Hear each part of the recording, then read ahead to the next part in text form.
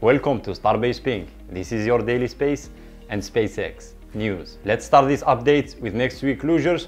We have possible closures from Monday, August 22nd to Thursday, August 25th, from 10 a.m. to 10 p.m. We hope to see Booster 7 moving back to the orbital launch site for another static fire test, or maybe more. We will see. Yesterday at 3:05 p.m. UTC, SpaceX's Cargo Dragon undocked successfully from the International Space Station, heading back to planet Earth. The splashdown is planned for today, Saturday, August 20th.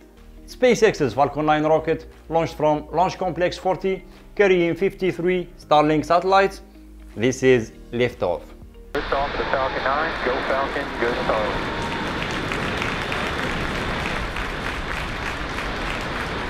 As you can see here, we have main engine cutoff, first stage separation, second stage ignition, and fairing separation. We have Falcon 9 first stage landing on short fall of Gravitas drone ship for the fourth time.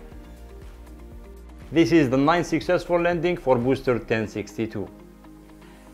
And the satellite's deployment confirmed. Elon talks about fairing halves. He said each fairing half is a fully capable re-entry vehicle with its own thrusters, thermal protection, avionics, and sensor suite. That's why the fairing halves costs about $6 million. From Elon to Jeff, Blue Origin's Jacklyn Ship arrived to the port of Brownsville. Jeff Bezos named the ship after his mother, but now it's scrapping time. In the next video, I will give you more details about this one. All thanks to LabPadre for the live footage. And we have the launch of Long March 2D Y66 rocket carrying 3 Yaogan 35 satellites.